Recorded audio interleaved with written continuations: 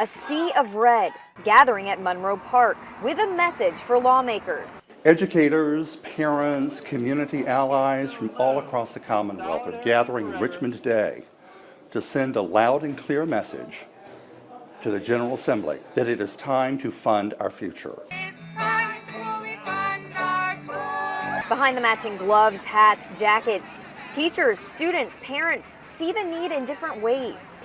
We have buildings that are falling apart. We have mice and we have roaches in the building. You know, it's at a crisis point, and right now we need to do a little gut check and recognize that the words that we say are not being met with our actions. Jim Livingston, president of the Virginia Education Association, says it comes down to one thing. So forth.